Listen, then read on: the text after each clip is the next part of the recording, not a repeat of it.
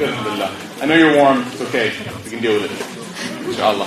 I don't think we're meant to have this many people in this space, so we'll just go ahead and give the HVAC system a pass, inshallah. Sorry, just one more thing though. So up until this point, who can remember the diseases that we've talked about? What are some of the diseases that we've talked about? Huh? Envy. Okay, envy was one. Okay. Anger. Miserliness, very good. The 2 types of thirst. Who? 2 types of thirst? Okay, wow. All right, yes. What are those? Trying to prolong life. Okay. Thinking What else? that you're greater than Allah subhanahu wa ta'ala's decree. Okay. What else? Food.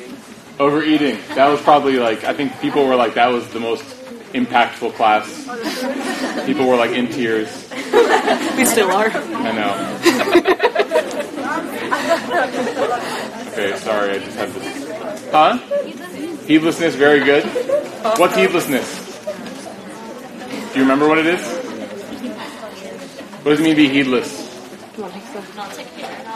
Huh? Yeah. To be like totally, willingly neglectful, which is kind of a weird way of putting it.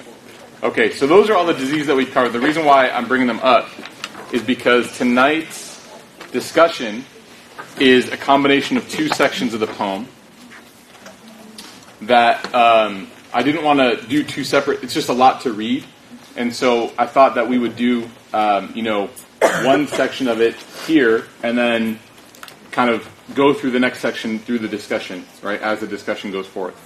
So this section is called just beneficial actions for purifying the heart, because we've covered up until this point like a plethora of diseases, and all of them are rooted in a heart that is diseased, right? A heart that is that lacks, it's any sense for being healthy, right? There's no concern. One thing we've talked about with a lot of these diseases is that they're done with like reckless abandon. Like it's not the same as a person who is sincerely trying to conquer them and is still being affected by them, but there's just a general sense of neglect, right?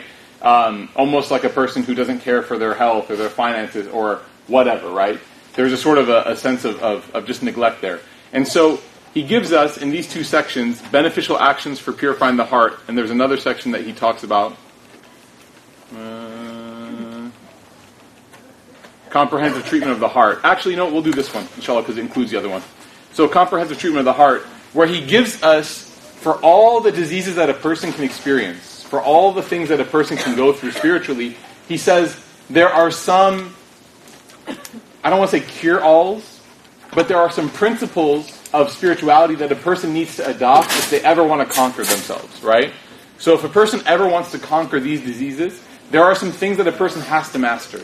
They have to think about. They have to be able to do these things. Otherwise, all the diseases will basically ravage this person up until, the heart dies completely, right? And so Imam Mawlid finishes this poem by giving us a sort of a holistic understanding of what it means to live a life of health spiritually, okay? So who wants to read? Let's have a guy, because we've had girls the last few times. I want to be an equal opportunity employer. Any guys? Can you see it from there? You can't even see it. Yeah. Are you sure? Are you the guy who shoots bank threes from the corner, from the baseline? Okay, hold on. Oops, sorry. All right. Can you see it? It's a basketball thing. It's like shooting a 3. Okay. So the guy in the corner of it's a joke because that's where he is right now. He's on the corner. All right. Can you see it? Yeah, I get it. Okay. All right, everybody. Bismillah. We're going to read. Comprehensive treatment for the heart. A comprehensive treatment plan for the heart's diseases is to deny the self of its desires. Okay, so he's saying that at the core of what is going to cure a person, at the core of it. Now, we might talk about like all the tangents about how to get there. We might talk about giving charity. We might talk about not showing off. We might talk about we're talking about all those solutions. But at the core of every single solution, according to Imam Mawlid, is that a person denies his self or herself of their desires. Whatever desires they have, they're able to deny themselves of this. So how does he explain this? Go ahead. Enjoin hunger, keep worship vigilance in the night, be silent, and meditate in private. Okay. Also keep company with good people who possess sincerity, those who are emulated in their states and statements. Mm-hmm. And finally, take refuge in the one onto whom all affairs turn. That is the most beneficial treatment for all of the previous diseases. So he gives a few steps here about how a person can stop their desires. What does it mean when we talked about enjoining hunger? Don't eat as much. Huh? Don't eat as much. Don't eat as much, right? So get a small, not a large, Yeah. right? Get maybe you can skip a snack, right, in between the 3 meals a day or something like that. So enjoining hunger. Now, why does this increase a person's ability to conquer their desires? Being hungry. It's just like fasting. I mean, in Ramadan, you're keeping all of your stuff in check. Okay, so in Ramadan you keep all your stuff in check. So when you're hungry, but how does that have to do with hunger? Practice gives you discipline. Huh? There's like 9 different. Self-discipline. Okay, very good. So self-discipline means what? Being able to tell yourself no, Okay. even when you want to say yes. Even when you say yes, right? Okay. So there's 2 levels of discipline here that he talks about. And the first level is one that everybody should be able to, at some level, engage in. And that is a person who can tell themselves no with things that are impermissible. When we say the word haram in the Arabic language or in the Islamic legal, terminology, it's not just forbidden, right? Like Allah doesn't just forbid things off of a whim. There's no coincidental forbidding. Things that are forbidden, by definition, are things in the Islamic legal paradigm that cause harm. That's why they're forbidden. And even things that have some benefit, as is said in the Quran, even things that have a slight amount of benefit, if the harm outweighs the benefit, right, then that thing is also deemed as impermissible because the the benefit is not worth the harm. So whenever we talk about self-discipline and not doing things that are haram, it's not like, oh, well, here we go again. All these Islamic teachers and stuff, they always tell us not to do things that are fun, right? It's not what it's about. It's about, do I have the self-control to not harm myself, right? Because something, when it meets the eye, it looks tempting. My desires are intrigued, right? They're piqued. But if I engage in this thing, and this is actually, subhanAllah, very interesting. If I engage in this thing, the conscience that lives inside of me tells me that this was not the right thing to do, right? This was not enjoyable. I was actually sitting with somebody once a couple years ago in a different city, and he was telling me that basically he grew up in a very strict household. Okay, and I was like, join the club, right? So he grew up in a really strict household, and he said that basically my goal, and he was telling me his game plan. I grew up in a strict household, yeah, and my parents never let me out after Maghrib because of shaitan. I said, yeah, right, we've all been there. And then he's like, so now I'm 18. I said, yeah. I'm going to college. Yeah, he's like, I'm going to live it up. And he actually specifically told me, and I was like, you don't have to tell me everything, it's kind of weird. But he told me about his nefsical aspirations. What did he aspire to do when it came to pleasing his nefs? And it was interesting because a few months later, we basically met up under different circumstances, and it was close to Ramadan, and we were talking, and he essentially said to me that, yeah, that game plan that I had, every time that I engaged in something, at the moment leading up to it, whether it was going to a club or being with somebody or drinking something or doing things I shouldn't do, the moments leading up to it were a lot better than the actual experience itself. And in fact, the experience itself followed with an incredible amount of guilt. And then he said that as time went on, I felt less and less guilt. And the point that he was speaking to me at months later was the time when he said, I no longer feel what? Guilt. So he was he kind of shocked himself. Dude, I don't feel anything. I used to remember feeling bad, now I don't feel bad. I used to remember at least being oh man, I shouldn't be doing this, and now I don't even feel that. So he kind of was almost scared. How do I regain the ability to feel that this is wrong, right? And this is what we kind of talked about in this whole session, is that the heart's job is to let you know that something is not right. Is to alert you that something is right or not right. And the more that I engage in things that are not right, my heart loses the strength and the ability. It's almost like if you have a friend and you're trying to remind that friend over and over and over and over. Eventually you're going to do what? You're just going to stop. Because you're just like, you're not listening. Imam Ali, radiallahu anhu, he says that, knowledge, it calls out to action. The knowledge that we all have, it calls out to our actions. And he said that if action listens, then knowledge stays. But if action doesn't listen, he said the knowledge leaves. So essentially, that person who came to me said that I lost the ability to feel that what I was doing was incorrect, right? And so having this ability to be self-disciplined, at the outset, it seems like, man, this guy's like it's a Muslim boot camp or something, right? Not that kind of Muslim boot camp for the CIA who's listening. But it's like some sort of like, wow, this is very like strict and whatever. It's not about that. Spirituality is about having the ability, number one, at the base level, to not do things that you know that Allah has advised against or commanded against because it's detrimental to us, right? If a person lies, right? If a person lies on their in school, if they cheat on their homework or their labs, right? Like they copy, right? Why is that wrong? Why is it wrong to cheat on something in school? Like, does it affect anybody? Yeah. Like, if I copy, well, calm down, curve crazy people, right? Okay? I'm talking about, like, without curves, which are just, like, ways that we deal with, I don't know, like, poor grading, I guess, but, or poor grading systems, right? Standardized grading. If I cheat, if I copy my classmate's lab, right? Or if I pay someone to write an essay for me, is that affecting anybody in the cosmos? Like, does anyone say, ow? Okay, curve people, calm down. They're like, yes, right? You don't understand the curve, right? I do understand the curve. The point being is that, no, it doesn't. Like, the teacher is unaffected. In fact, the teacher might be like, good, another A, like, less red ink, right? But then when it comes to the standardized exams and the scores are down, right? Or the other student, it doesn't affect anybody, really, right? If a person goes online and finds the answers and copies them down, but what has that person done? What have I done when I've cheated? Yeah. You've affected yourself. How? You sound like you're about to go off, by the way. Okay, you're a teacher. Very good, mashallah. Tell me. You've affected yourself from your ability to learn something new. You've deprived yourself of new knowledge. What if I learn it later? It doesn't matter. You don't know what you could have possibly learned then. But what if I learn it later? It's work ethic. I agree with you, by the way. I'm a teacher, but I'm saying... But you're still depriving of yourself of something now. Okay, very good. So you're losing out on an opportunity, right? Yeah. To gain something with merit, with actual integrity, with sincerity. But what's deeper than that? Not just academic. Because I could learn it later. Maybe the test is tomorrow, and I know the final's going to have it on it, so then the next few weeks I kind of brush up on it. Right? Which, by the way, a lot of us are like, he knows. Right? Yeah. Okay? So, look, but what have I done to myself? What have I done to my iman, my heart? Normalize the negative actions. I've made cheating something that's not big of a deal. It's not a serious issue. Right? Sorry, is that my son? Oh my God. Right?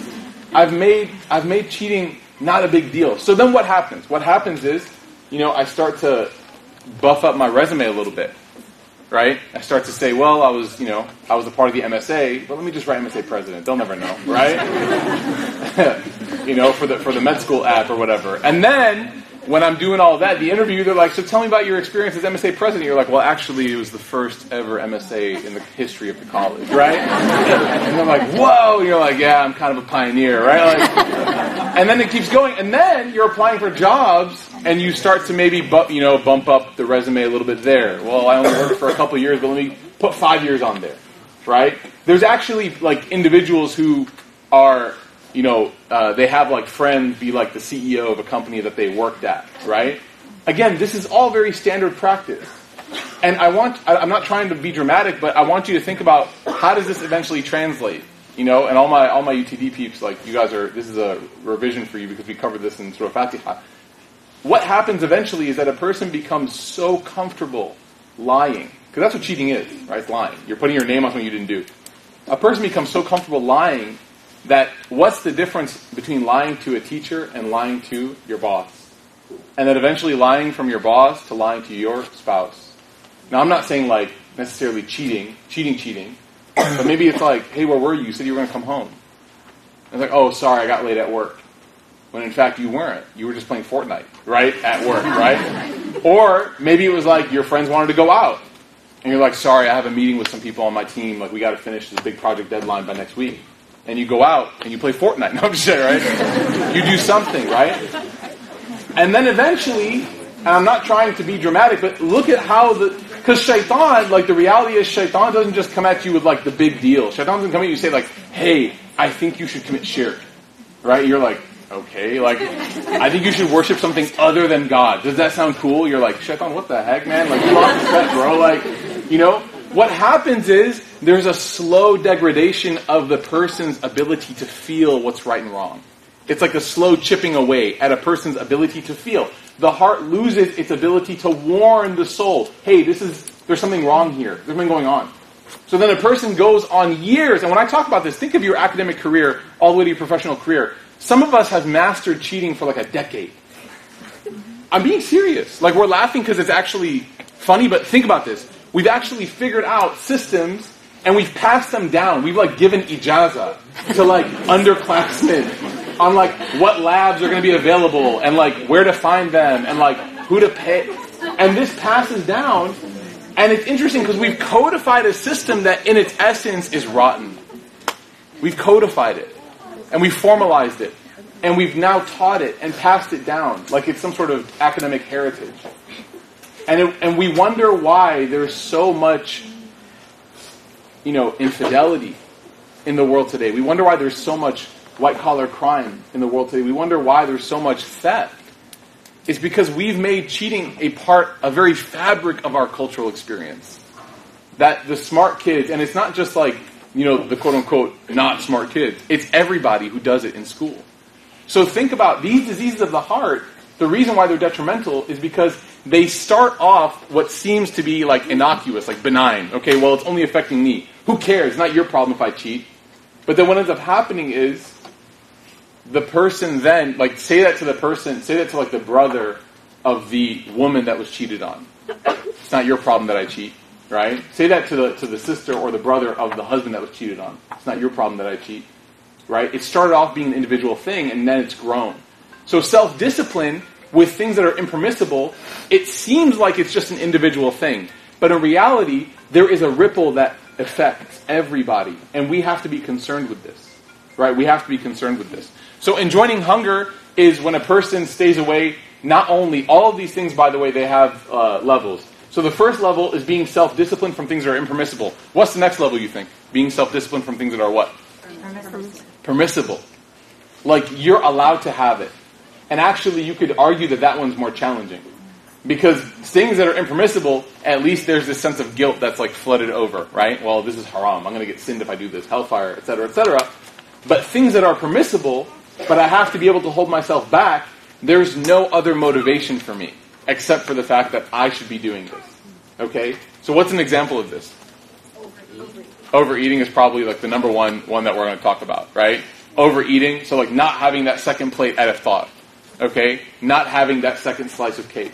Not having that extra spoon of sugar that you shouldn't need, right? What else? Let's use some other examples. Huh? Raise your hand, huh? Wait, what did she say? What did she say? Okay, so since this apparently struck a chord with so many people, let me address this.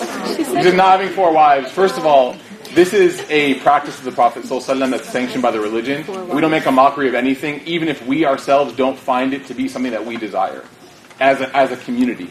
I have zero interest in having more than 1 wife, right? I have zero interest. However, I don't mock something that was practiced by our tradition at all, because it's a different experience, a different culture, etc.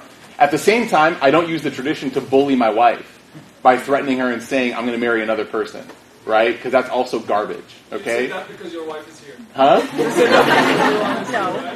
No, and this isn't an open mic night. No, I don't, and we don't joke about these things. I don't make jokes. There's no joking in the religion about marriage or divorce, according to the Prophet ﷺ. Okay? So let's all really quickly say, A'udhu billahi minash shaitanir rajim. This is something that we don't make a mockery of. And yes, you're right. Perhaps a person is interested in marrying more than one for whatever reason, right? But yes, there is some indulgence there that they might have to hold themselves in with, okay? Just like any other indulgence that they might have. But just let's get the point across. We don't make jokes about these things, okay? If a person's serious about it, then that's their prerogative, okay? And the Prophet ﷺ, by the way, every woman he married besides Aisha was previously married. Okay, so if you want to have more than 1 wife, then why don't you go look for individuals who actually would sincerely like maybe aren't on the market in that way, instead of trying to flex it to your wife to try to like encourage whatever or like threaten her or like leverage, right? We can talk about this all day, but the point being is let's not make a mockery of it. At the same time, let's not make threats out of it. Okay, let's move on. Yeah, you had your hand raised. Yeah. When somebody puts too much focus on worshiping and disregards their family's needs and stuff, so they stop paying attention to their wife. Yeah, okay. Or so like when a person, it's permissible for a person not to go to the masjid 40 minutes early for every salah. It's permissible, right? Or it's permissible for a person not to pray, 20 rak'ah tarawih if they don't want to, right? Sometimes there are moments where it's actually better to not do what's permissible because maybe there's something more noble, like spending time with your kids. Like maybe bath time and story time with Musa is better for me than teaching another halaqah right after this. Right? Even though someone's like, oh, a'udhu billah, you should teach as much as you can. No, dude, like, that's my student, right? I have to teach him. And it's kind of weird because he's naked in the bath, but I gotta teach it, right? Okay? So, absolutely, there are some areas where we dial back. And this is oftentimes self-control. And that's a very good example. Maybe someone's offered more time at work for more money. Maybe there's like a shift they can pick up. But maybe their family is at home wondering where they are. Like, where's mom? Where's dad? Or your parents, right? You can work on a holiday weekend, but your parents want you to come visit.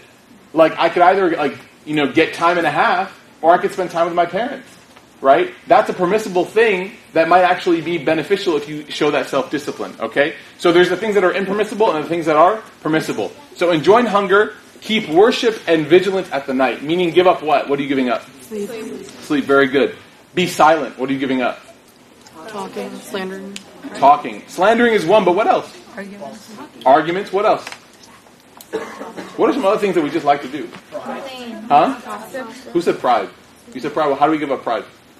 Well, if you want to be right all the time. Yeah, so remember, it's impermissible to get to slander and gossip, right? So that's the level of impermissibility. What about permissibility? Is it halal to share your opinion? But sometimes you just shouldn't. Right? Sometimes I got to keep it real. Sometimes, no, you don't have to. Right? Okay? And sometimes it's even when things are correct. The hadith of the Prophet ﷺ where he says, I promise a palace in the middle of paradise for the person who gives up arguing even when they know they are correct. So sometimes not sharing your opinion is a way of keeping that, right? A way of showing that self-discipline. And the last one is meditating in private. We'll talk about that. So some of the scholars of Tazkiyah, they say that there's 3 things that you should master if you want to be a spiritual person. If you want to be a person who is spiritually, you're oriented towards, spiritual north. Number 1, they say is, and it's mentioned here, qillat al-ta'am, that you should shorten or lessen your food, wa qillat al-manam, and you should lessen your sleep, wa qillat al-kalam, and you should lessen your speaking. Food, sleep, and speech are the 3 things that we have to be very vigilant over if we want to be able to exercise this self-control. And if you look at the era that we live in now, I don't think it's unfair to say that we are in an era that eats a lot, that sleeps a lot, right? Like whenever we can, right? Sometimes I'm excited to fly just so I can sleep, right? And that speaks a lot. Like these are the 3 practices that probably defines our generation, right? Foodies, we literally have memes about like falling in love with pillows, right? Okay? Like there was a meme the other day where a guy was hugging his pillow and he said, no one will ever understand me like you, right? An example. And then you just have Twitter. You just have social media, which we are all maybe guilty of at some point or another, right? So too much food, too much sleep, and too much talking. These are the 3 things that our traditional scholars have said, if you want to really become a person of self-discipline, that you should master these things, okay? How do we do this? He says, keep good company. Keep good company with good people who possess sincerity. Islam is a faith that cannot be accomplished alone. Part of the reason why we're so focused on building community here is because you experience things together and you meet people and learn things from one another that you would not be able to come about if you came by yourself. If you tried to read this by yourself. So many people, probably 10 or 12 people have come up to me and been like, I've read this book. And they're like, I've read it by myself. But it's not the same as when we all discuss it together. This is what they're saying. I'm not saying that, right? They're like, it's not the same as when we all discuss it together. part of it is that, yes, we may have some nice insight that maybe someone else provides, but the other half is that this is what we call barakah. What's barakah? Blessing. What's blessing? When you ask Allah for barakah on something, what are you asking for? Goodness. Guidance. Okay, to make something good for you. But isn't that just like goodness? Like, don't we ask Allah just make it good? Give me khair. So what's barakah? What makes barakah so different? It can multiply. Huh? It can multiply. Okay, explain. It can multiply, she said. Just adds up, like, more people here, Adds up with less what? Like the same amount, but there's more. Ah, very good. It's more qualitative with the same quantitative. So we ask Allah, if I ask Allah for barakah in my food, what I'm saying is, oh Allah, on my hungry days, I need X amount of pizza to be full. Right? Not trying to throw shade here, right? I need X amount of slices to be full. Oh Allah, put barakah in my food. And one slice, subhanAllah, will keep you full. That's barakah. Barakah is, oh Allah, I'm running low on gas this week, and I don't got money to make ends meet. Oh Allah, put barakah in my car. I actually had a friend who used to make this dua every time he got into his car. And he already had a Civic, so there's already a lot of barakah there, right? But at the same time, wallahi, like I can tell you with my own eyes, we saw this dude, he lived very far away from us in Chicago. We saw that he filled up less than us, and he drove everywhere we drove. Because barakah is a real thing. It's not fake. It's real. There are times when you feel like you slept for a few hours, and you're like, man, I feel like I feel so rested. And there are times where you slept for like 3 days, right? You turned into like Ashab al-Kahf, like you slept forever. Right? People of the cave. And you wake up and you're like, I'm still groggy, I'm still tired. That's the absence perhaps of barakah. There's paychecks that you get from work where you feel like it's just lasting, right? And there's paychecks where you're like, what happened, right? It's gone before it even touched my hand, okay? So that's barakah. That's why you should always ask Allah to increase in barakah. Spending time with people who you become better with, that's barakah. Because your time is not wasted. What normally was an hour, when you spend it with somebody who's good for you, someone who reminds you to do good, someone who reminds you to call your parents, someone who reminds you to pray, someone who reminds you of Allah, that time, that 1 hour becomes like a lifetime of khair for you. And the proof of this is that you will learn something in a conversation with somebody, and that thing will last you the rest of your life. That's blessing. That's a blessed relationship. That's why the Prophet ﷺ, who is the most blessed person, his relationship exists till today. All over the world, we are all quoting him as if we're homies. Like I'm talking about, like, hey, one day the Prophet ﷺ said, it's like, you never met him, dude. Like, why are you talking like that? That's the barakah of the Prophet ﷺ. You feel, and that's why if anyone here has ever been to Medina, you actually feel like perhaps you've met him. You feel close to him, even though you've never met him. Even though you've never actually physically met him. So the more barakah a person has in their life, the more quality they have in their life. The more things will last for them. So keeping good company with those who possess sincerity, those who are emulated in their states and statements. What does that mean? He just defined sincerity for us. What does it mean to be emulated in your states and statements? Yeah, you're the same person in real life that you are on the internet, basically, right? You're the same person in that what you say is also who you are. So you talk about being good to people, and you're also good to people. You talk about generosity, and you're also good to people. Now you understand, by the way, the wisdom in speaking less. Because there's less expectations for you. If I talk a lot, that's why my life sucks, dude. Because I talk all the time. And then I go home and I'm like, I got to do so much, right? Because I just told everybody to do all these things. If I don't live up to it, that makes me a hypocrite, right? So the more that a person speaks, it's actually not a position of honor. It's actually a position of accountability. That there's a lot more that they have to be asked about. So if I sit here and like to share my opinion about everything, but then I can't deliver on those things, I'm not a person who's the same in state and statement. Right? So be a person who's the same in state and statement. It sounds like one of these new Warby Parker companies, state and statement, right? We make mattresses. Okay. So, and finally, take refuge in the one until whom all affairs return. That is the most beneficial treatment for all the previous diseases. I want to go to the next section's poetry because I feel like it really would benefit all of us, inshallah, to read it as we conclude.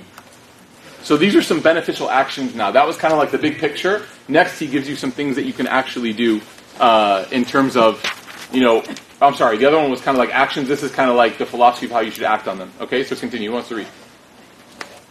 As for action that is beneficial in purifying the heart, none is more effective than what is consistent, even if it is slight. What does this mean?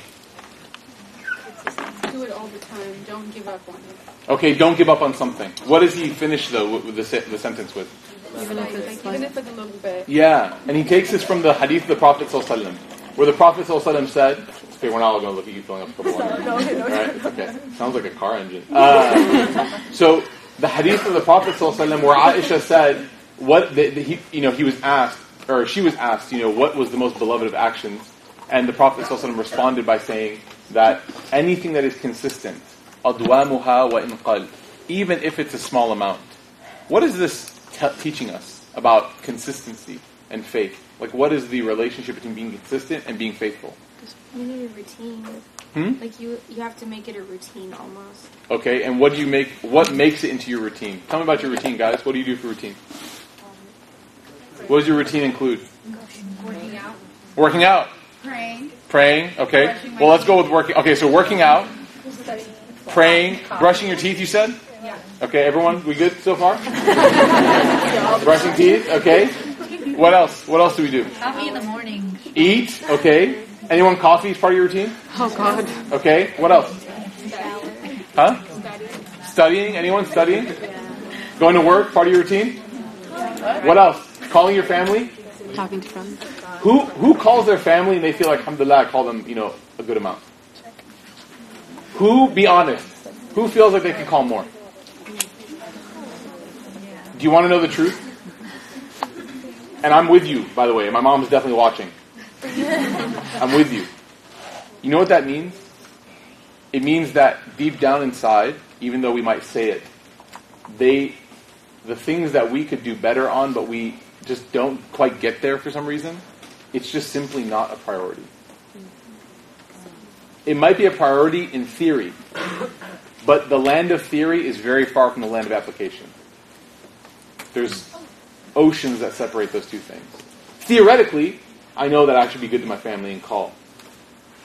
In application, I'd rather listen to this podcast. Or I'd rather call somebody else. Or I'd rather just drive in silence. And there might be some issues that are holding us back, right? I'm not talking about those exceptional issues.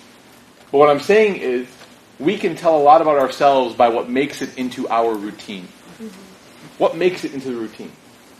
Whenever somebody says, I don't have time for this, the reality is, everyone has the same amount of time. And the challenge about time is, what do you take out to put something else in? Right? If I have time for Fortnite, or if I have time for the NBA playoffs, or if I have time to go shopping, or if I have time for whatever hobby that we all have, if I have time to spend time dialing in an espresso machine and nobody can even taste the difference because you guys put 3 pumps of mocha anyways, right? Okay, I'm just joking. It still is good coffee, don't worry. Then if I have time for that, then I can definitely make time for other things. I've just chosen to make time for certain things and not chosen for other things. So consistency is not something that is incredibly difficult, but it's still miraculous. Being consistent is actually extraordinary. Because all of us feel, in Ramadan, this spiritual boost, right? Like, I'm part of some WhatsApp groups. Alhamdulillah. Got friends, right? Okay, so I'm part of some WhatsApp groups where people are already making plans like that involve Taraweeh. So whereas before it would have involved like a movie, now it's like, alright guys, let's meet at my place, break fast, we're going to go over here, get some of this, and then we're going to go pray 20 rakat, right? And whereas before it would have been like, let's go eat, and then go see a movie, and then go have coffee afterwards or something. People are actually choosing to involve Taraweeh. Ramadan is a time that shows you your capacity. After Ramadan is a time that shows you who you really are. Because we all increase. And by the way, the phrase Ramadan Muslim, how many of you have heard that before? It's a beautiful phrase. We are all Ramadan Muslims. We all somehow, some way get better in Ramadan. Even if it's simply just by staying away from food and drink, which is no small task. But to stay after Ramadan at that same level is so extraordinary that, check this, the Sahaba said that one of the signs that Allah has accepted your Ramadan is that the actions you did in the month live on after it's done. So like, if I'm able to catch Fajr every day for 30 days, and I'm able to pray Fajr every day for 30 days, if the first day after Ramadan I miss it, then I know that there was something deficient in my priority. Maybe I was more interested in suhoor than I was in Fajr. And suhoor was just kind of like, Fajr was just kind of like, okay, well, I'm up. And it's weird. Because the 4 adhan clocks are going off, right? The one upstairs, it sounds like my grandpa's calling adhan right from the attic. I better pray. Otherwise, I'm going to be like a really bad person if I go to sleep and I'm like, the angel's just like, what's wrong with you, right? Looking at me. So maybe I was more interested in suhoor. Or if I prayed qiyam every night in Ramadan, like I was up and I made it to the masjid and I prayed tarawih and everything, and then after I don't do any extra prayers, maybe it was simply the social effect of me being with my friends, and it wasn't actually me being interested in that. So being consistent, even though it sounds like a really simple thing, it's actually very miraculous. You will hear some scholars that will say things like, so-and-so person never missed a takbir of prayer at the masjid for 40 years. If I told you, like, hey, this person lifted a car, you'd be like, wow. But if I said, hey, this person prayed for 40 years at the masjid, you'd be like, that's like my dad. That's like my uncle. But I want you to think about the miraculousness of never missing a takbir at a prayer for 40 years. How amazing must that person be? Anyone here, do you guys have Netflix? You guys seen Jiro Dreams of Sushi? You should watch it. Jiro Dreams of Sushi, if you like sushi, then mashallah, right? If you don't, then may Allah guide you, right? So Jiro Dreams of Sushi is about this guy who's like, in his 60s or 70s. He's basically this master sushi chef. And his sushi restaurant is in like a small little corner of a train station in Japan. And the reservation list to get in is like 3 years. So if you want to go in 2021, let's call, right? And then we'll go. And they interview him and they document, like, why is your stuff so remarkable? And they obviously did the whole thing about, well, we get good ingredients, but those ingredients are available to everybody. And they said, well, we kind of have this hype. Well, you can create hype, Instagram, right? What makes you so special? And they basically find out that it is this guy's consistency. You know how consistent he is? He takes the same train every morning at the same time.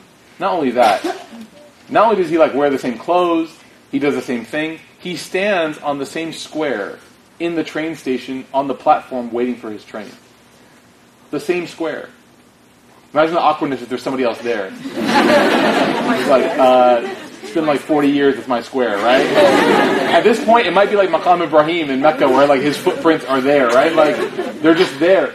And they asked one of his sous chefs, they're like, okay, so you're the guy who makes the rice, for sushi. And he's like, yeah. They're like, how long do you have to do this? What's the process? How long is your position here before you move up, climb the ladder of apprenticeship? He goes, 7 years. Making rice for 7 years. He has to make rice for 7 years. It's the same process. It's the same ingredients. It's the same everything. For 7 years, makes rice the same way. Why? Because doing something once is nothing special. It's nothing special. Anyone can wake up and pray qiyam once. Anyone can fast once. Anyone can pray fajr once. Who can do it for their entire life? So the Prophet ﷺ said, be consistent in qalb, even if it's in a little bit. So we feel a little bit overwhelmed. Oh my God, be consistent. I don't know if I can do everything like that. That's why he said, even if it's a tiny bit. You don't have to master everything. You don't have to be amazing at everything. Just be amazing and consistent at something. At something, yeah. So about that comment, Islam in the end is more about the effort that you put in, right? So consistency, that's just a testament of the effort that you're putting in, no matter, it's not result oriented, I guess, is what I'm saying. Yeah, it's not result. Well, we don't control the result, right? So if I want to donate, if I show up and I want to donate something, and they're not taking donations, which is never going to happen in a Muslim organization, alhamdulillah, right? Or if I want to do something good and there's no opportunity for it, I still get rewarded for the intention. The result-oriented, yeah, exactly. We're not result-oriented faith. We're process-oriented. Do the thing, right? And let Allah handle the success or the quote-unquote failure, okay? So even if it's slight, include also action, continue.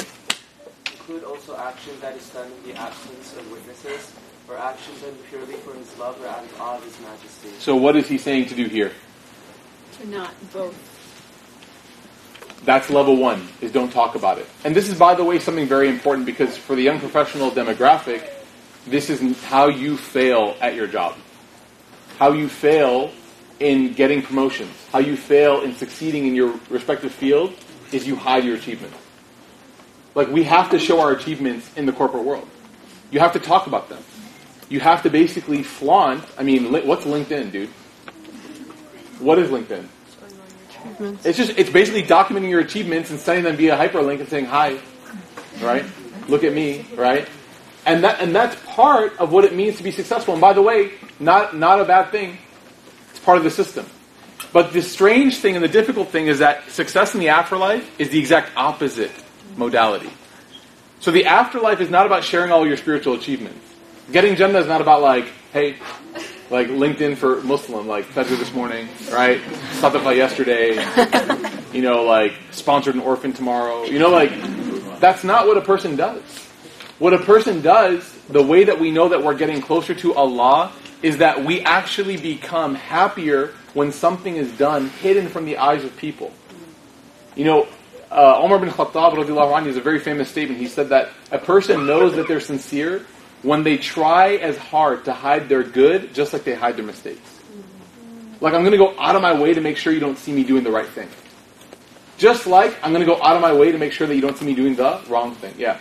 I have a question. Yes. I always have a debate on this whole topic because in our society, we show off the bad aspects like, oh, look at my new jeans, I want to show that off. But no, you don't find a lot of teenagers or this generation showing off like volunteering or donations and all of that. When you try to protect that, but you also want to say, hey, this is cool too, helping out other people is cool too. Yeah. How do you preserve your intentions in me as far as, Ya Allah, please preserve this, that I'm not trying to show off, but I also want to encourage other people to do that? It's a very good point. Very good point. Part of what it means to be socially beneficial to others is by setting examples, right? Why am I streaming this? It's like a crowbar to the kneecap of my sincerity, right? It's like, be sincere, everybody. Hey, can you hit the live button, right? It's like the worst thing ever. But I'll explain. The scholars have said, okay, well, how do you deal with this? And actually, they said, well, let's say that a person never wants to pray in public. Let's say that it's time for, a person can think, well, I could go to the masjid, or I could pray at home. Because if I go to the masjid, people are going to see me. And I'm going to think to myself, wow, everyone's seeing you, right? So Ibn al-Qayyim and others, they said, basically, the response to this, and of course Imam Ghazali said this, they said that whatever you do in public has to be a fraction of what you do in private. The issue with our generation is that we do a fraction, and we show it as if it's what we do all the time. Right? And I'm including myself in that. Right? So it's like, hey guys, fasted on Monday. As if I fast every Monday. When that was like the first time in 17 years I fasted out of Ramadan. Right? And I show it as if it's like my norm, but in fact it is exceptional. So what the scholars say is, make your norm private.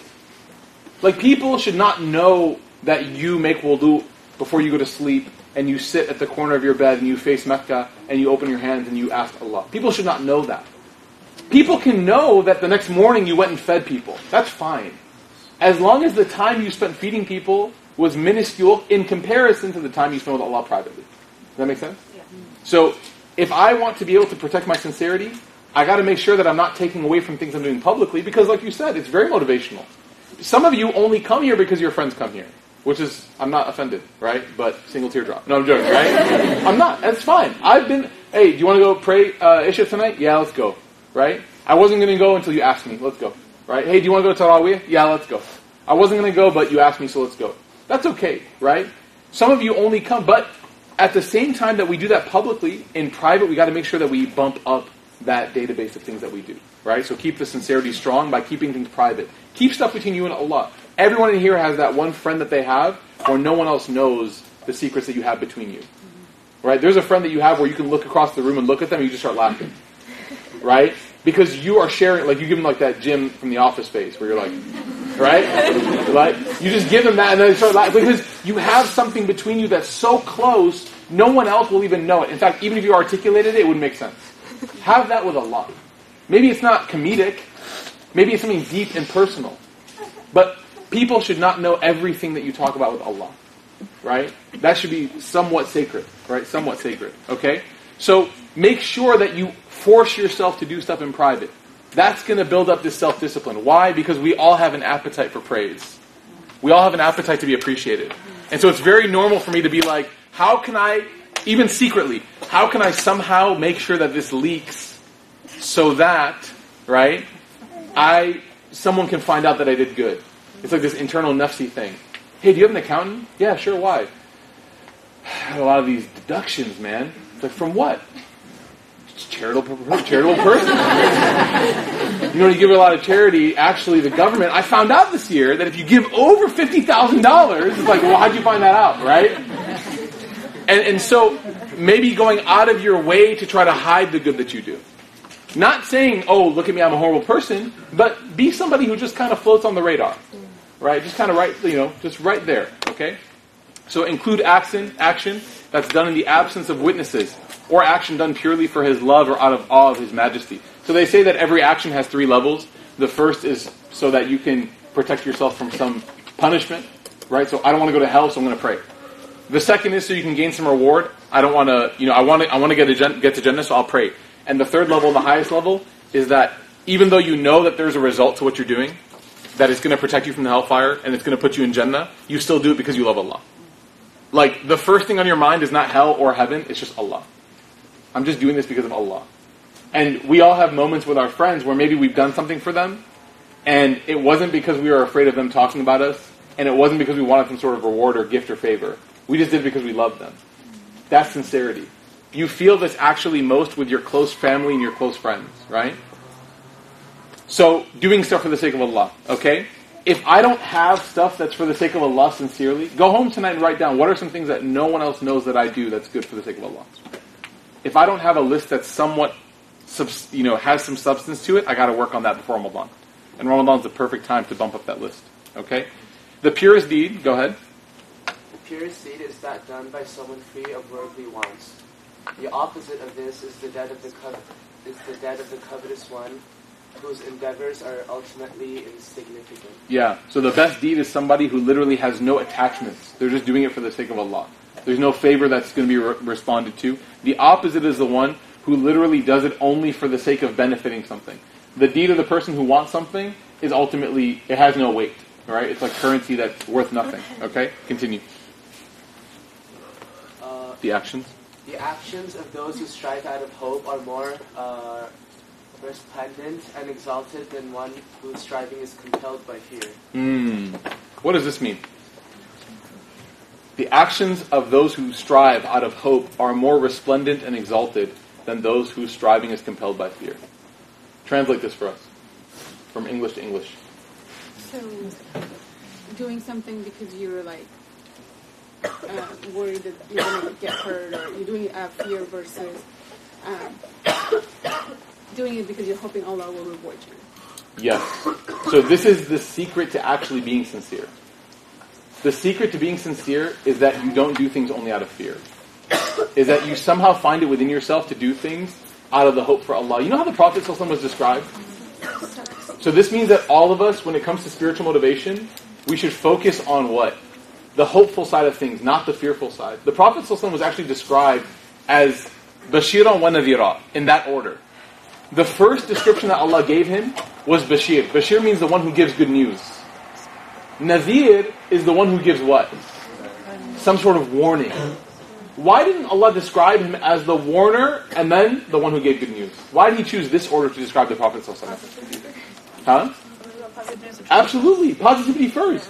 Imagine if the Prophet ﷺ got up on the Mount of Safa every day and said, hey everybody, hell is real. Like, you're going to burn unless you pray. Like, what's the default that a person has when they engage? And I don't even have to ask in theory. How many of us, that was our religious experience? Right? Absolutely, in some place, some shape or form. And for those who it wasn't, may Allah, protect you, right? But the idea is like a fire and brimstone preacher. That this is what you have to be worried about. This is what you have to be worried about. SubhanAllah, you know what's crazy? Over time, a person who is constantly focused on fear, they eventually lose any sensitivity to it. Whatever they were scared of doesn't work anymore. But hope never runs out. Hope never runs out. There's always this aspiration. There's actually like data done on this. That hope is like a slow burning oven. It doesn't work quickly. It doesn't start quickly. But it cooks something so perfectly. But fear is like a microwave. Right? And I hate when I microwave stuff. You guys ever use the microwave frequently? Like part of it's like lava, and the other part's still like an ice cube. Right? Yeah. Right? It doesn't do things properly. It doesn't do things appropriately. It doesn't do things well. And so when a person wants to have a good relationship with Allah, don't base your relationship in fear. And some of us who have like that dissonance with Allah, part of the reason why that's there is because it's been so fearful. There hasn't been enough hope involved. Right? So he's actually even saying, make sure that you use hope over fear. Okay? Now, Sheikh Hamza, we're going to finish, inshallah. What time is it right now? It's 9:30? Okay, we'll finish, inshallah, 5 minutes. I just want to finish with this discussion that he gives us. When speaking of purification of the heart, it is important to know that purification is not a state, but an ongoing process. No one's going to leave this reading of this text being like, oh, I'm purified now. It's something that you're learning. It's a roadmap that you're developing so that you can become closer to Allah. It's a process.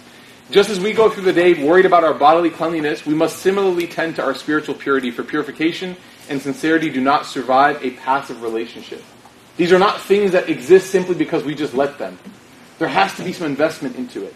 You have to have some maintenance with your soul. If a person doesn't maintain their soul, it's the same thing like a person doesn't maintain their car or their espresso machine. Right? It ends up falling apart. It ends up becoming destroyed over time. It destroys itself. They are not qualities that are ignited and glow on without attendance. For that reason, Imam Mawlid states that what is most beneficial for the purification of the heart are those acts that are done with consistency, even if they are small, which is based on the hadith like we said. Okay, let's talk about... Okay, this is powerful. This is what I want to finish on, actually.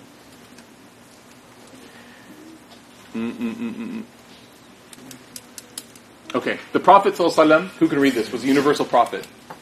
Anyone else want to read? Yeah, go ahead. The Prophet ﷺ was a universal prophet, which means, among other things, that he was an example for all people. Does anyone read and hear all the things the Prophet ﷺ did and you become like super impressed but at the same time super overwhelmed? So you're like, wait a second. He did all of this? And then people are like, follow the Prophet. And you're like, how? Right? You're like, first thing is I have to find this animal that'll take me from Mecca to Jerusalem, right? You know, like there's so many things that you're just like, how am I going to accomplish this? You know? He used to pray all night, then he used to fast all day, then he used to hang out with his friends, then he used to make dua, then he used to help the needy. Like literally, he used to do everything. So Sheikh Hamza addresses this, right? Go ahead. He was a universal prophet.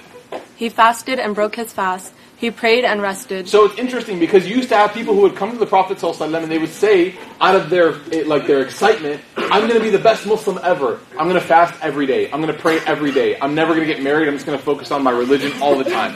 No, literally, there was a man who said, I'm never going to get married because I don't want to be distracted, right? And the Prophet ﷺ actually, that story, they never actually made it directly to the Prophet ﷺ. They said this to Aisha. And Aisha, radiallahu anha, she told her husband later, Muhammad sallallahu alaihi wasallam, because he wasn't in town. So she said to Muhammad sallallahu alaihi wasallam, she said, these three guys came looking for you and they said that they're going to do these three things. If it wasn't that serious, you can imagine the Prophet sallallahu alaihi wasallam being like, it's okay, like, they'll figure it out eventually. You know, like, it's not realistic. When he heard this, he said, call them immediately. Who were they? So she had to remember, and she had to find them, send out like this message, hey, find those three dudes, bring them back. The messenger of God wants to talk to them. So the Prophet ﷺ, he asked them, he said, what are you guys planning on doing? They told him, I'm never going to break my fast. I'm going to fast every day. One person said, I'm never going to sleep. I'm going to pray all night. One person said, I'm never going to get married, so I can just focus on my religion. The Prophet ﷺ literally responded with these. He said, I'm a prophet of God. Okay, and this is not him bragging. You read the translation, you're like, why is he talking like that? This is him telling them, you don't have to do this to yourself. I'm the messenger of God, and he says, some days I fast, and some days I eat. Some nights, or part of the night I pray, and part of the night I sleep. And he said, hello, you talk to my wife.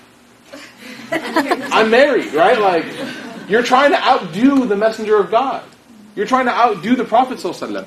So, what's the wisdom in the Prophet ﷺ not being like Angel Jibreel? What's the wisdom in him not fasting every day? What's the wisdom in him sleeping part of the night? What's the wisdom in these things?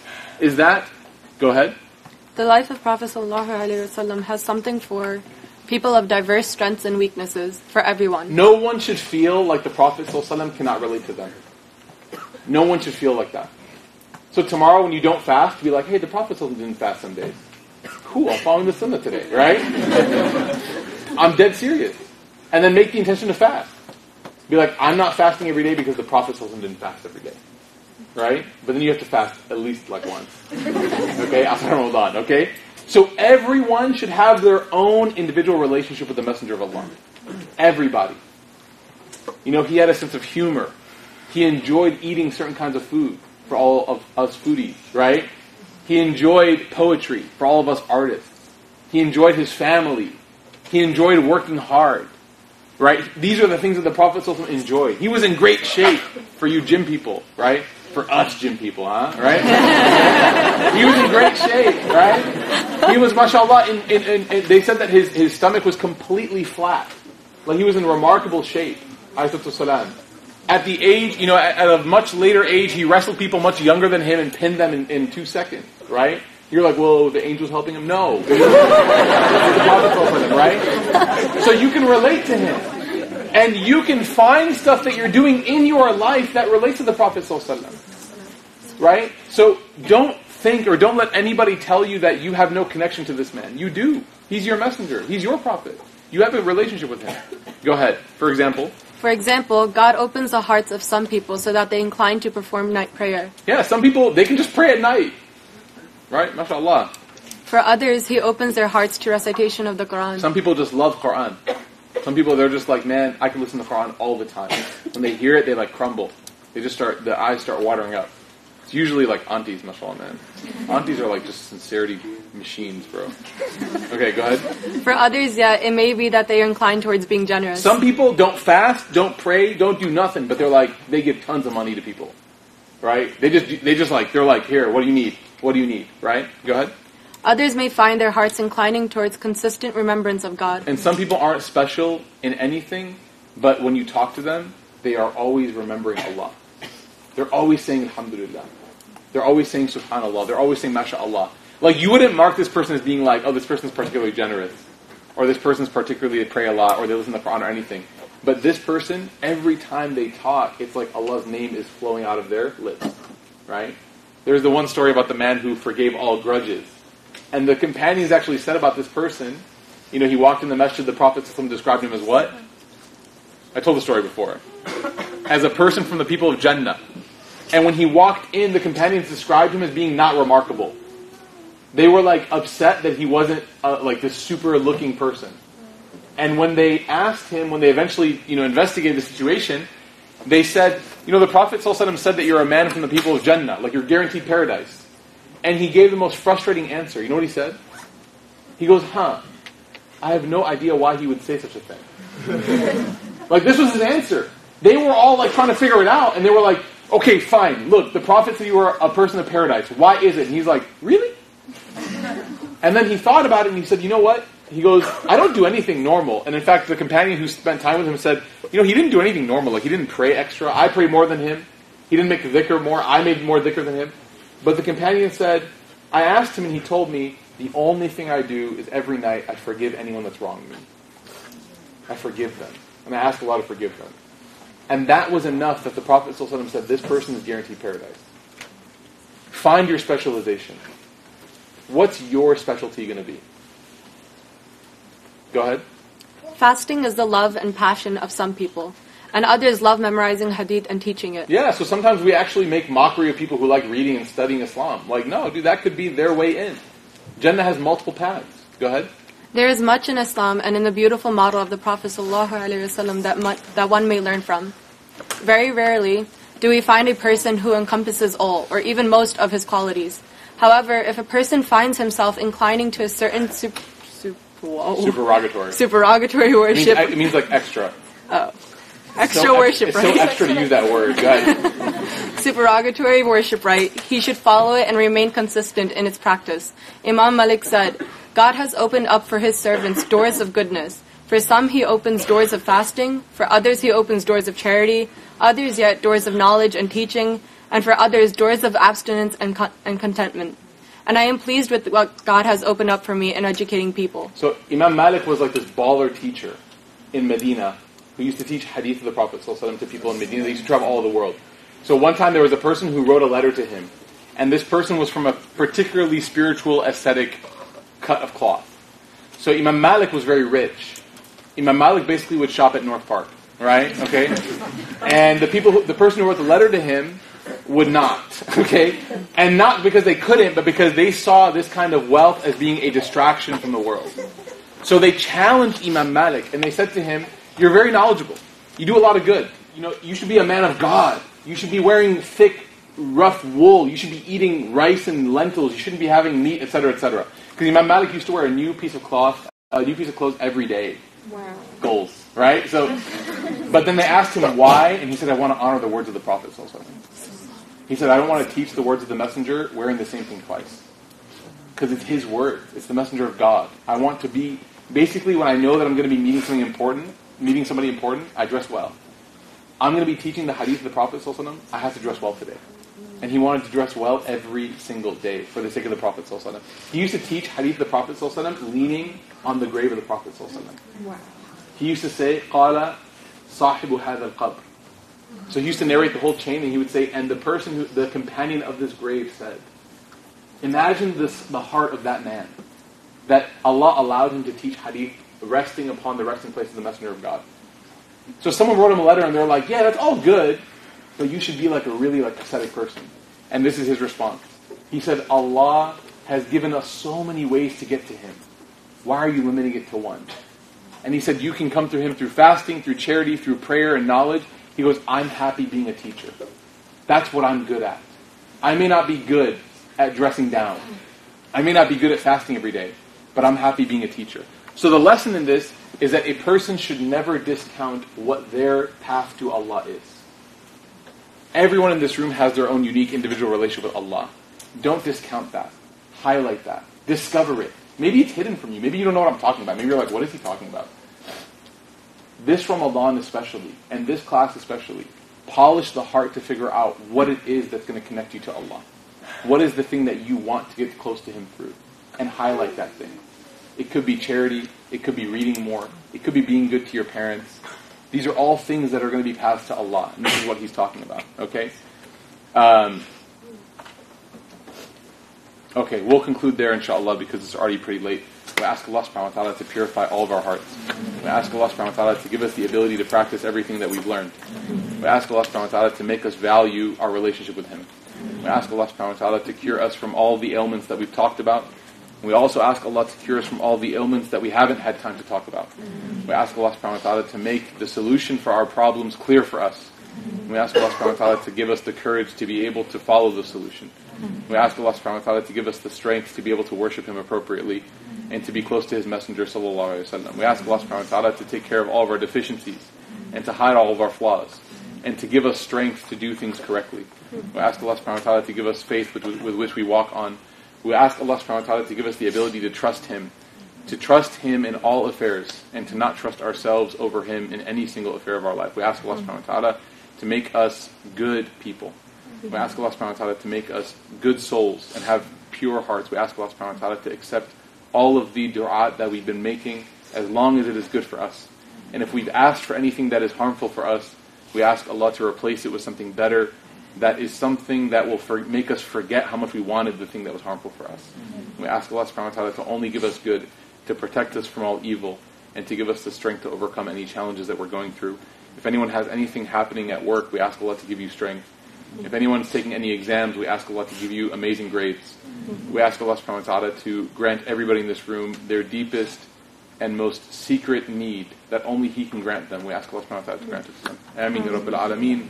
Subhanak Allahumma bihamdik, nashhadu an la ilaha illa ant, nastaghfiruka wa natubu ilayk. So, real quick before we wrap up, next week inshallah will be our final heart work. Inshallah. Well, it's our final of the first series. Heart work is the ongoing series, because that's what we're doing. It's the final of the session of ailments and remedies. And it's going to be a conversation on repentance. And it's going to be really, really, really, really good. It's from a different book. Inshallah. So I want to, inshallah, make sure to invite everybody to come through. It's our conclusion. And as it's our conclusion, inshallah, we're hoping to do something really special from food, from everything. So please make it out, inshallah. I promise I'm going to turn the AC on to 55. By the way, I set the AC to 64 at 3 p.m. Like, I pump it. It's like a refrigerator. Yeah, like Hadra came early and she actually was cold. And she's like, well, I know in an hour it's going to be like a sauna. So the good news is, we all lost a ton of water weight tonight. Alhamdulillah, right? And, whatever heat we feel in this room, may Allah make it a proof that we don't feel heat in the afterlife. Ameen. Inshallah. Inshallah. Ameen Rabbil Alameen. So I'll see you guys, inshallah, next week. Jazakumullah khairan. Assalamu alaikum. Can you remind his wife you had before this, the last two? Can I take a picture? I have one of them. Yeah, or I mean, it's right here.